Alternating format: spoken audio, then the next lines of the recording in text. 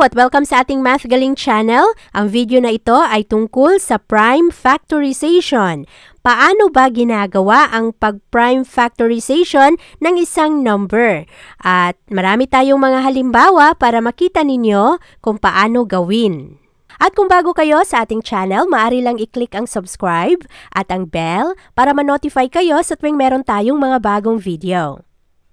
So ano ang prime factorization? Ang prime factorization ay ang pag-factor ng isang numero kung saan lahat ng mga factors niya ay puro prime. At ano naman ang ibig sabihin ng prime? Tandaan ninyo na ang prime numbers, ito yung mga numero na walang ibang factors kung hindi ang kanilang sarili at 1. So ano ang mga prime numbers? Ito ay ang 2 dahil ang factors ng 2 ay 2 at 1 lamang. Wala nang iba. At number 3 kasi ang factor ng 3 ay 3 at 1 lamang. Ang 5, ang factor ng 5, 5 at 1 lang. Tapos meron tayong 7 kasi 7 times 1, yan lang talaga ang factors niya. So prime siya. Prime ang tawag sa mga numero na walang ibang factors kung hindi 1 at ang kanyang sarili. So, ang 4, hindi siya prime number kasi yung 4, ang factors niya ay pwedeng 1 times 4, pwede ring 2 times 2. So, marami siyang factors. Itong number 4 ay tinatawag na composite number. Okay, so first example, number 8.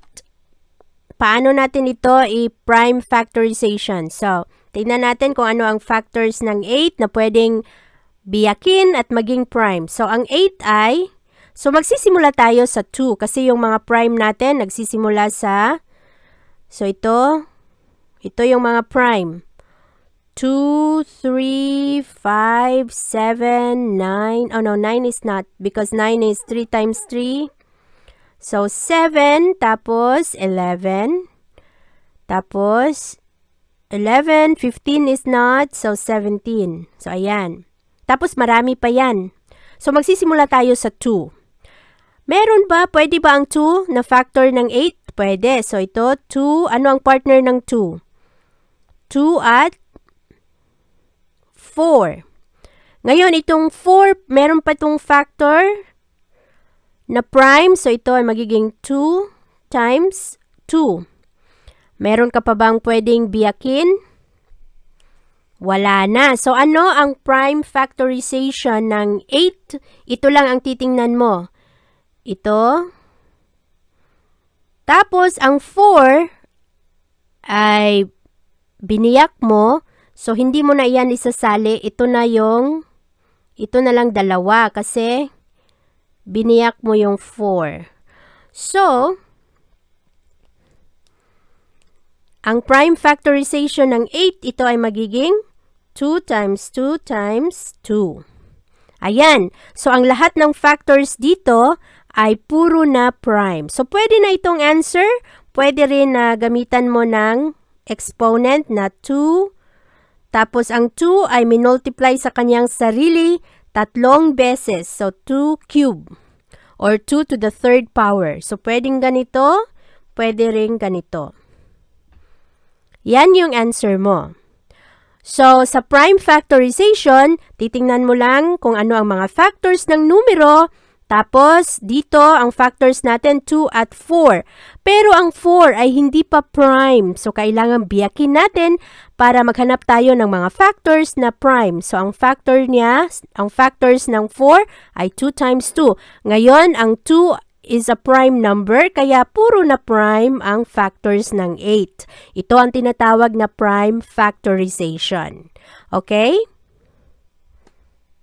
So, example 2.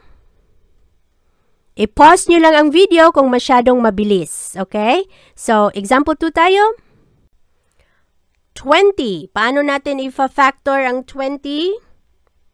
Magsimula sa 2. Pag hindi pwede ang 2, move on ka sa next na prime number, yung isinulat ko kanina, 2, 3, 5, 7. So, kung hindi pwede ang 2, doon ka sa 3. Kung hindi pwede ang 3, subukan ang 5. Okay, so ano ang partner? Pwede ang 2 dito, di ba? Pwede itong mahati ng 2 times 10. Tapos ang 10, hindi siya prime. Pwede pa itong mahati o kaya factor natin ng 2 times 5. Okay. So ngayon, meron na tayong factors na 2, tapos ang 10, biniyak natin, so hindi na yan titingnan. So ito na lang, 2 times 5. So, meron tayong itong 20 magiging, puro na ito prime, di ba? Kasi ang 2 is a prime number, 5 is a prime number. So, tama na ito. Wala nang ibang mga factors. So, ito, ang 20 magiging 2 times 2 times 5. Yan na yung answer mo. Okay? Pwede rin ang ganitong format, pwede rin na gawing 2, dalawang 2, so 2 squared times 5. Pareho lang din ang ibig sabihin niyan. Okay, so ito yung mga prime factorization ng 20. So lahat ng factors ay puro prime. Okay, so example 3. Okay, meron tayong 24. So, ano ang factors ng 24? Magsisimula tayo sa 2. Pwede ang 2? Pwede. So, 2 times 12. Ngayon, ang 12, biyakin natin, magiging 2 times 6. Tapos, ang 6 pwede pang biyakin, magiging 2 times 3. Ayan, puro na siya. So ito, biniyak mo na ang 12, hindi mo na titingnan kasi biniyak mo ng 2 times 6. Ang 6, biniyak mo na rin, finactor mo na rin na 2 times 3, so hindi mo na titingnan. Ngayon, makikita mo ang lahat ng factors ay puro prime. 2, 2, 2, 3. So, ang prime factorization ng 24 ay 2 times 2, 2 times 2, times 2 times 3. So, times 2 times 3. Yan. Pwede na yung answer. Pwede rin na ganitong format. 2, tapos 1, 2, 3, tatlong 2, 2 to the third power, times 3. Pwede rin yan. So, pwedeng ito, pwede rin ganito. Okay, so nakukuha nyo na ba? Kailangan lang na ang mga factors, ang lahat ng nasa dulo ay puro prime number. Prime factors. Okay? So, example 4 tayo. Okay. 35. Paano mo i-factor ang 35? Pwede ba ang 2? Hindi, kasi pag 2 magiging decimal. Pwede ba ang 3? Tingnan natin kung pwede ang 3. So, paano ba titingnan? Ganito, pwede ba ang 2? So, 3 times 2 is 1. 1 times 2 is 2.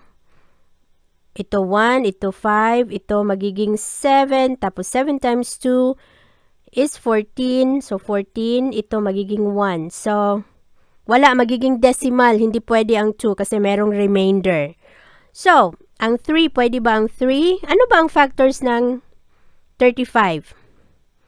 Klaro na ito ay factor ng 5 kasi ang ending niya ay 5. So, pwede ang 5 dito. 5 times 7, di ba? 5 times 7 is 35. Ngayon, kung titingnan mo, aba, pareho ng prime ang mga factor ng 35.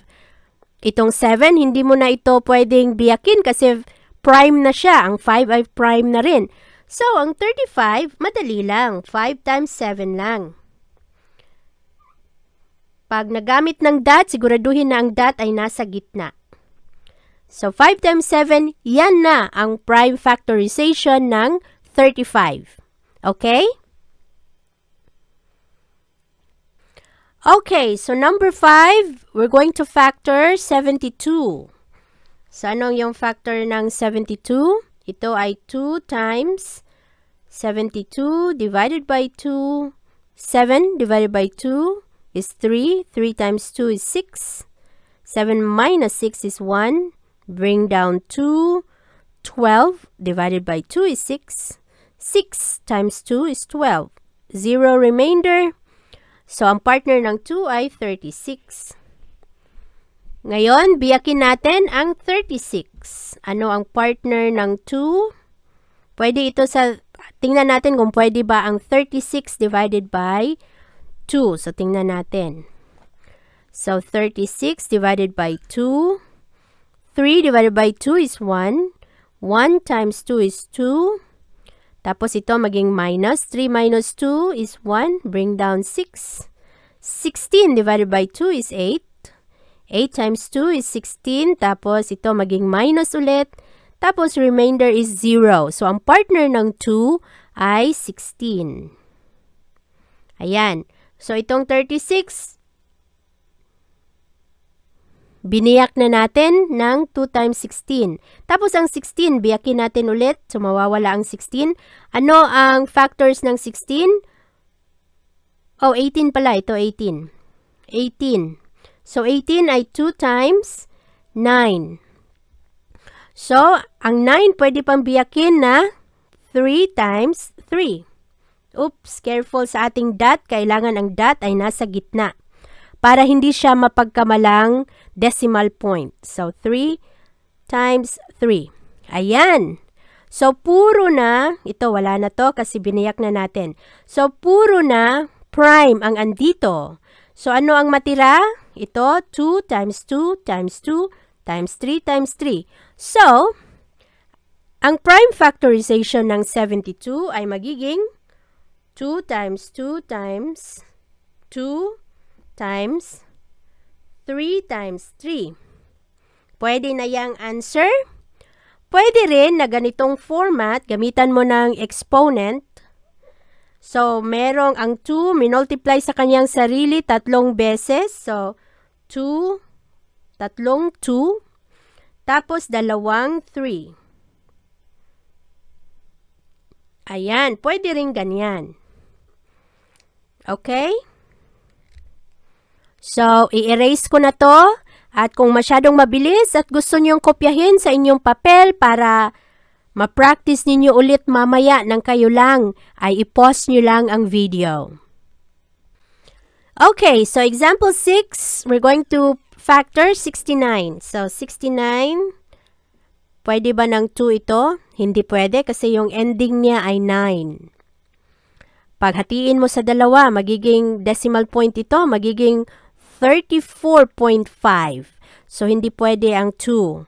What about 3? So, 69 divided by 3. 6 divided by 3 is 2. 2 times 3 is 6. At ito ay maging minus. 6 minus 6 is 0. Bring down 9. 9 divided by 3 is 3. 3 times 3 is 9. Tapos maging minus. 0 remainder. So, ang partner ng 3 ay 23. Ayan. Tapos, ano pa ba ang mga factors ng 23? Prime ba ang 23? Actually, ang 23 ay prime number. So, itong dalawang factors na ito ay puro prime na. So, ang answer natin sa ating 69 ay ganyan lang. Kasi puro prime na sila. So, 3 times 23. Yan na yung answer mo. Okay? Example 7. 56. Ano ang factors ng 56? Pwede bang hatiin sa dalawa to? Pwede, di ba? 56 divided by 2. 5 divided by 2 is 2. 2 times 2 is 4. Ito maging minus. 5 minus 4 is 1. Bring down 6. 16 divided by 2 is 8. 8 times 2 or 2 times 8 is 16. Magiging minus. 0 remainder. So, ang partner ng 2 ay 28. Tapos, hatiin pa natin, biyakin pa natin ang 28 kasi ang 28 ay hindi prime number. So, tingnan natin. Ang 28, kung hahatiin natin sa dalawa, 2 divided by 2 is 1. 1 times 2 is 2. Tapos maging minus, yan, magiging 0. So, ibaba natin ang 8. 8 times 2, 8 divided by 2 is 4. 4 times 2 is 8. Magiging minus, 0 remainder. So, itong 28, mahahati natin sa 2 times 14. Ngayon, ang 14, pag bibiyakin natin, ito ay magiging 2 times 7. Ang 7 ay prime number, so stop na tayo. So, ano ngayon ang ating prime factorization? So, hindi nakasama ang 28, biniyak natin. Hindi nakasama ang 14 kasi biniyak natin. So, ang matira, 2 times 2 times 2 times 7. Tatlong 2, 1, 2, 3. So, 2 times 2 times 2 times 7. Yan ang prime factorization. Pwede rin na isulat na ganito. 2, tatlong beses. Tapos, times 7. Pwede rin ganyan. Pareho lang din yan. Okay? Nakukuha nyo na ba kung paano gawin? Okay, last example. Last example. Number 8. Okay, number 8, 48. So, paano i-factor ang 48? Mamaya, pag kayo na lang, makakatulong sa inyo na gawin nyo ito ulit na kayo lang. Tapos, tingnan nyo lang, sundan nyo lang ang process kung makuha nyo ba ulit ang tamang answer. So, ang 48, ano ito? Paghatiin mo sa dalawa, ito ay magiging 24. Tapos, ang 24, hatiin mo ulit. Or biyakin mo ulit. So, 2 times 12. Tapos, ang 12, biyakin mo ulit. Ito ay magiging 3 times 4. Tapos, ang or 2 times 6. Pwede rin. 2 times 6. Tapos, ang 6, biyakin mo, magiging 2 times 3. So, ayan, wala na. Kasi yung dulo, puro prime na. So, itong 24, hindi mo na titingnan yan kasi biniyak mo. Ang 12, hindi mo na rin titingnan. Biniyak mo ito ng 2 times 6. At ang 6, biniyak mo rin. So, hindi mo na titingnan. So, ano ang natira? Ito ay 2, 2, 2, 2. Apat na 2. 2, 2, 2, 2, isang 3. So, ito ay pwedeng ganito, pwede rin na 2, apat na beses na minultiply sa kanyang sarili at times 3. Okay, meron pang isang paraan. Meron namang ibang paraan. Kung hindi ka ayaw mo sa 2, papakita ko kung ano ang ibang paraan. Okay? So, i-pause nyo lang ang video kasi i-erase ko na to. Kung gusto nyo yung kopyahin, i-pause nyo lang. Okay. Okay, so ano ang isang paraan? Kasi sa math, ang kagandahan, marami siyang pamamaraan. Depende na lang kung saan ka mas komportable at basta sigurado na wala kang nilabag na rules, ay pwede rin ang iyong answer. So dito, pag naalala ninyo kung ano ba ang factors ng 48, tapos sabihin mo, pwede yung 6 times 8. So, halimbawa, natandaan mo na ang 6 times 8 ay 48. So, yan, 6 times 8. Okay, pwede. So, ngayon, ang 6 at ang 8, hindi sila mga prime number kasi mahahati mo pa, di ba? O mabibiyak mo pa. So, ano ba yung factors ng 6? Pwedeng 2 times 3. Tapos, ang factors ng 8, 2 times 4. Pwede rin. Diba? 2 times 4 is 8. Tapos, titingnan mo dito sa dulo, pwede na to, pero ang 4, hindi siya prime. So, kailangan natin biyakin. So, ano ang factor ng 4? Factors ng 4 na prime ay 2 times 2. Okay, tingnan natin, ha? So, itong 4, hindi mo na siya isasama. Kasi ang titingnan mo yung mga huli. Ang 4, hindi mo na siya isasama kasi biniyak mo na to. Ang 4 ay naging 2 times 2. So, hindi na yan pwede. So, dito ka ngayon titingin sa lahat ng nasa dulo. So, ito, 2 times 3 times 2 times 2 times 2.